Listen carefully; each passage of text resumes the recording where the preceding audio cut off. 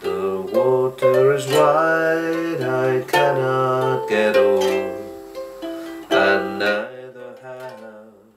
I'm Mark Bell, I'm co-director of Liquid Theatre with Matt Peover. We've been working since 2002. I'm Matt Peover, and I'm the other artistic director of Liquid Theatre.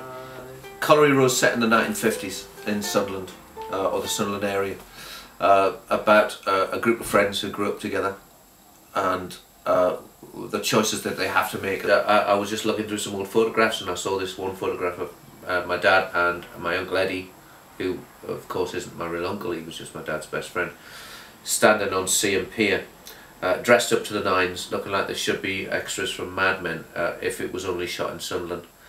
And the idea kind of spiraled off from there to be something about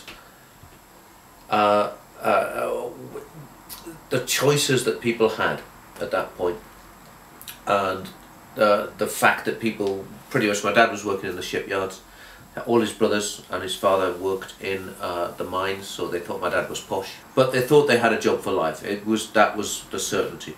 Obviously we know now, with the benefit of hindsight, that within 15, 20 years, that, you know, those industries were decimated, they were destroyed.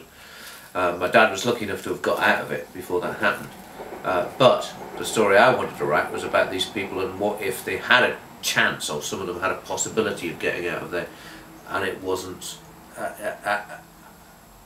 and they made perhaps the wrong choices. The show's going to be made in July, and once it's been created, we'll be in a position to set up a tour in 2012. It's important for me that we're working in the North East and we're working with North East actors, the people whose families have a connection with this past. What we're looking to make is a piece which has the style of Chekhov meeting Complicité.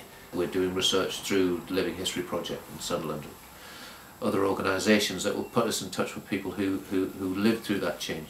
The other element of the show, which Liquid hasn't done before, is we're going to have music this time, which will probably be sung a cappella, and it will be a mixture of kind of traditional songs, particularly ones relating to the area, and the popular music at the time, dancehall music, swing. We're running the project in partnership with Northern Stage and with Arts Centre Washington. We've also got some money from the Arts Council to support it.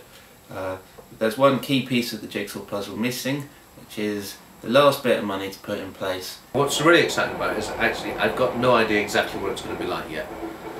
So we're taking a bit of a leap of faith, just going up for 3 weeks in July and doing this. And I like that.